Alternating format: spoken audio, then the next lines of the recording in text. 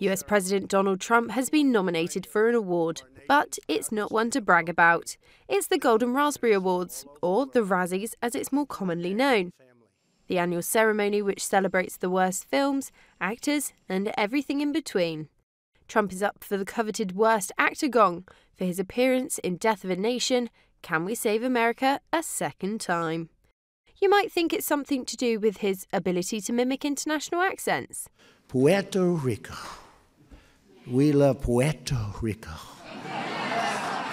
Puerto Rico. His affinity with superstar performers, or even his good looks.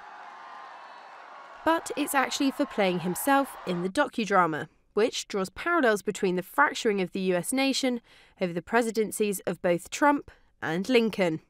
And he's not the only Trump on the shortlist. The First Lady Melania is up for the Worst Supporting Actress for her part in Michael Moore's documentary, Fahrenheit 11/9.